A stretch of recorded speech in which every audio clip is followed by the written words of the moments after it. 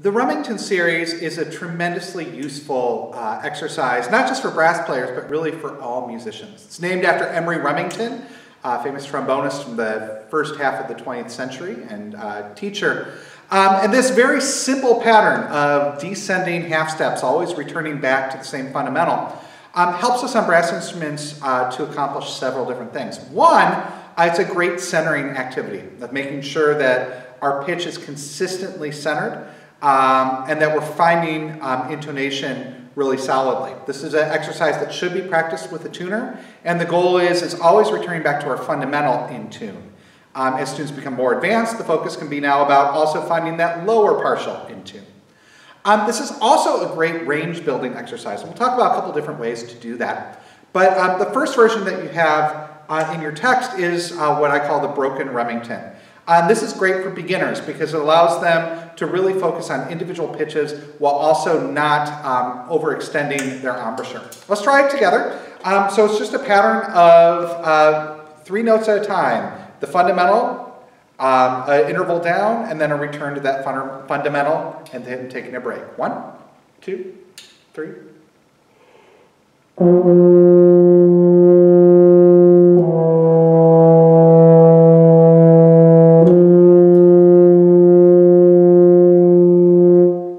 Off the face, 2, 3.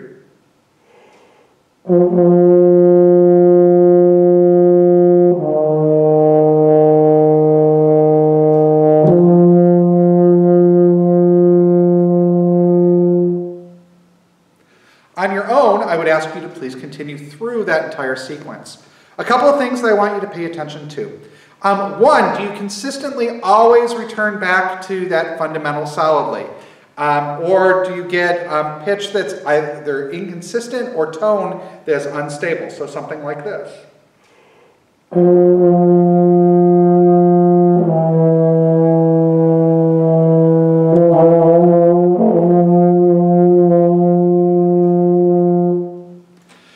The larger the interval, the more unstable that return pitch is going to be. So if you find that, for example, going from F down to D flat is problematic with the 2 and 3 finger combination, isolate just those 2 pitches. Make sure that you've got the F in tune.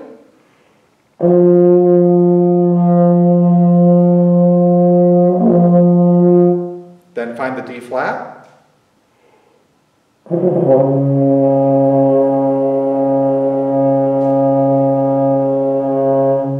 And then put them back together.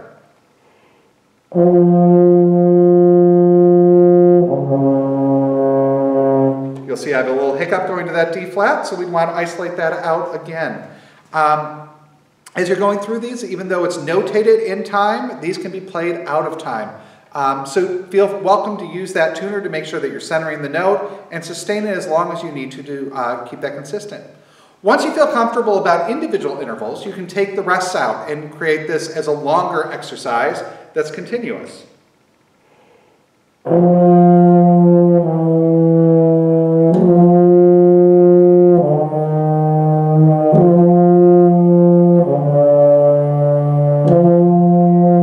Etc. and so on. My D was really sharp, so I'd want to stop, isolate just that interval from F to D out, and then go back and put it back in context. The other version of the Remington that you have is a reverse Remington, starting on the lower partial and doing half steps up. This is a particularly powerful tool to use if you're having problems getting to the next partial. Chromatic work can be really, really effective. Remember, the embouchure is essentially a chromatic tool. The mouthpiece is essentially chromatic. But once we put it on the instrument, because of how large it is, we've now moved the fundamental pretty low. It's no longer a chromatic instrument.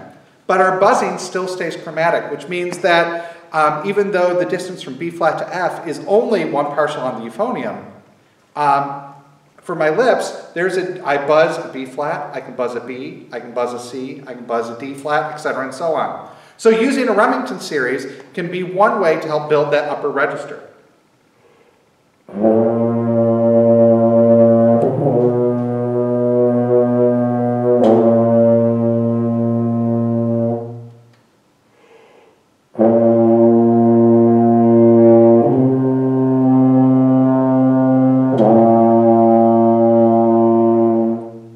Now let's say as I'm going through that when I get to my D, my 1 and 2 combination, I find that I'm really tightening my embouchure and the timbre is changing.